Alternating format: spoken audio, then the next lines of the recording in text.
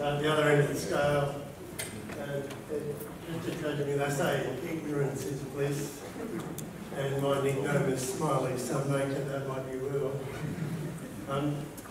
What I'm going to talk about here are some basic research that Andrew Negri and I have undertaken at AIOMRC around early recruitment. And the research was triggered by our curiosity about measuring recruitment as a fundamental process. Can you hear me all right? Yeah.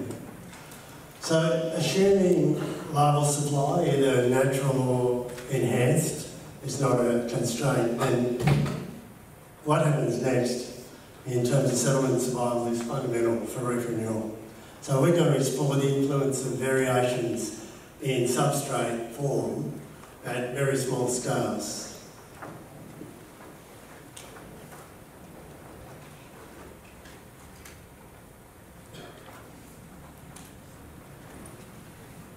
Go.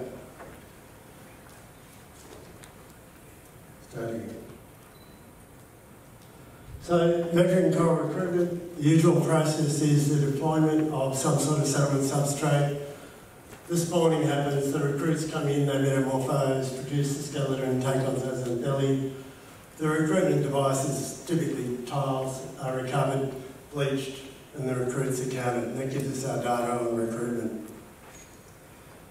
Now the typical densities, if you extrapolate from tiles that are 4 by 4 inches or 10 by 10 centimetres to the square metre, the typical densities on the GBR are in the thousands per square metre each year. 1 to 5,000 is common. However, if you go out and then count the abundance of juveniles that are around 5 centimetre plus a year, year and a half old, there's only 1% of those left. The densities are down to 10. So, like everyone's mentioned, type 3 survival curve. So we've been interested in trying to understand, is there a better way to measure recruitment rates and potentially to see if, as part of that research, we might be able to push that curve a little bit so that practitioners that want a more efficient delivery of juvenile and then ultimately adult corals might get 10% through to the spawning age, not 1%.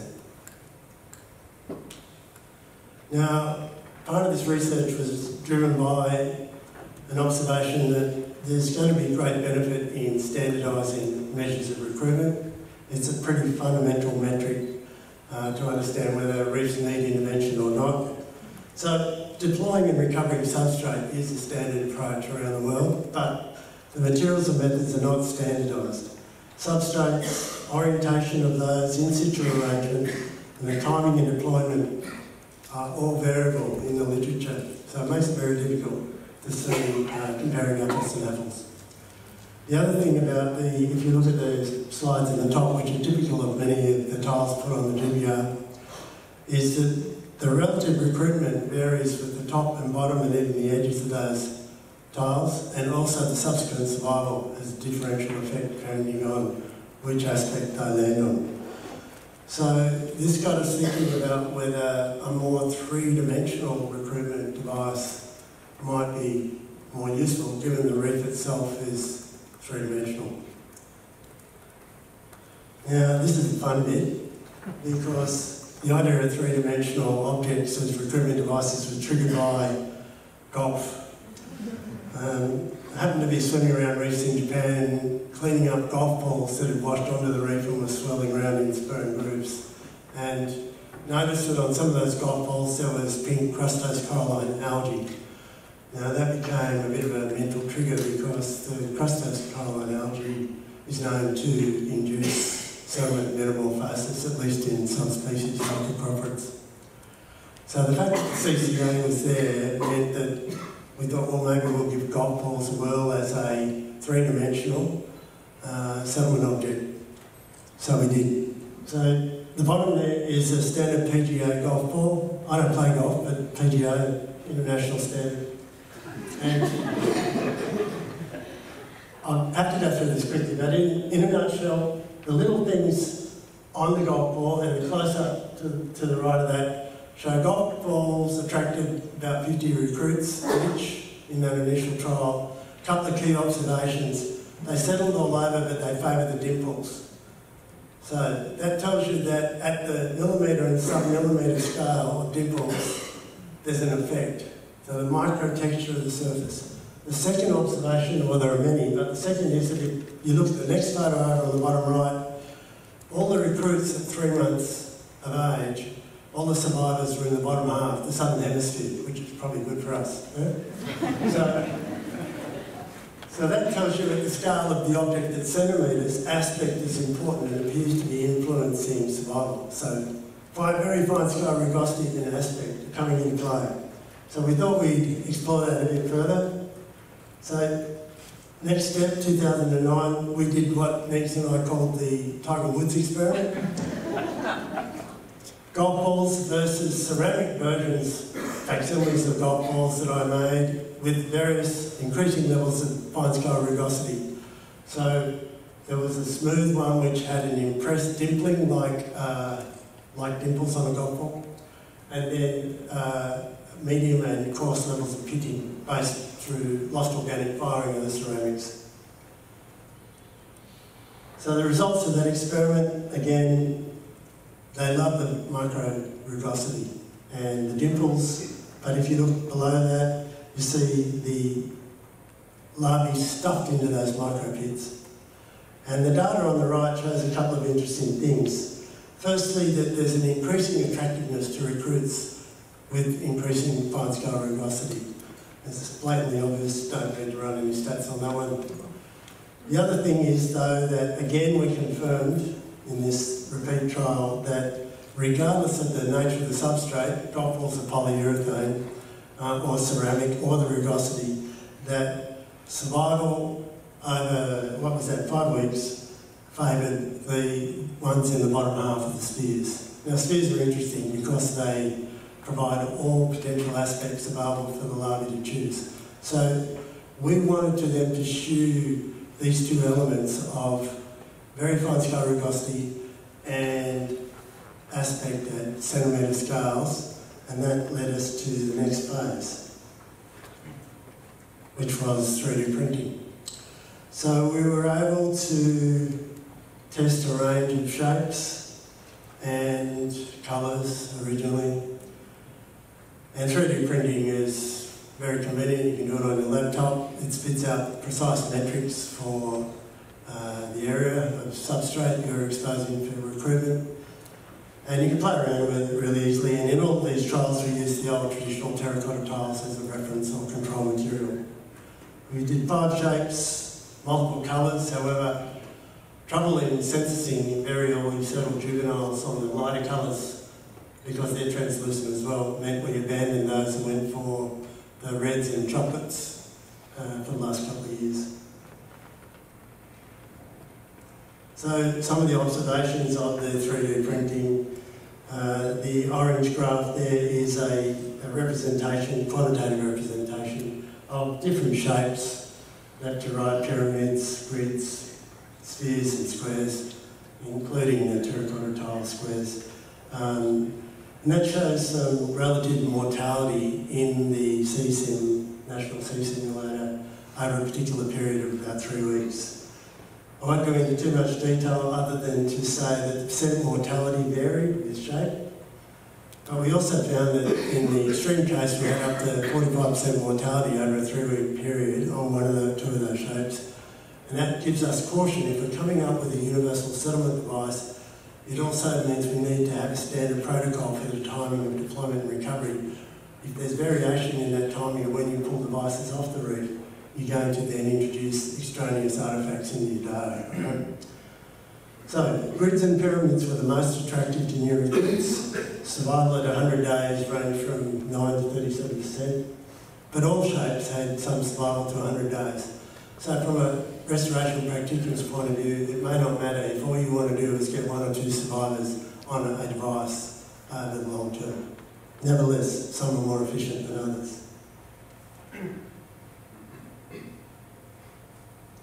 So there are some key outcomes from this research. Settlement was achieved on all shapes, plastic and ceramic, and we have other data related to the effects of substrate type.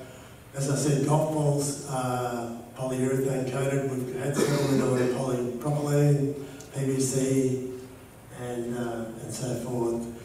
The plastic used in this trial was polylactic acetate, which is a cornstarch derived, so-called biodegradable, but in fact it's really just compostable plastic. Now, traditional terracotta tiles and the data that's been derived from them in published studies, they perform pretty well, middle of the pack, and quite good in relative to other shapes in longer term survival out to 100 days at least. The surface micro-rugosity observations, stuff that's less than a millimetre, remain consistently an attractive feature on any shapes you want to put out there. What we did when we moved to 3D printing though, other than me creating micro pits in ceramics, the 3D printer we had a constraint on resolution of the print to 200 microns. Given the range of larval sizes on GBR spawns, if you census a slip somewhere between 2 and 800 in spine-modal around acroporids and non-acroporids, we didn't know whether we could come up with optimum sized pits with the 3D printer. So we came up with the idea to substitute pits with a universal pit, effectively an angle. Now the angle means that if a larvae wants a smaller hole, it just wedges itself in tighter. And you'll see this in devices that are out there, Sencor shapes and grooves and so forth. That's what's going on. The groove provides all the options for size of micro-refuge scale, sub-millimetre scale.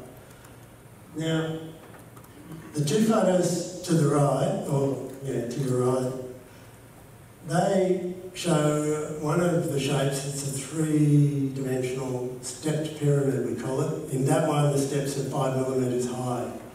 Now, the top photo you probably can't resolve, but the pale white lines on the grooves are the lines of recruits. There was the odd recruit out on the flat, but they are very strongly associated, almost above 99% with the grooves. The bottom photo is a magnification down the microscope of that, where all the recruits are packed in those grooves. And what this means, this is repeated over and over, is that we can direct where the larvae settle on these devices by where we put these micro-refuges. Potentially that then gives us the ability to engineer shapes for particular outcomes, knowing where on those shapes those recruits are.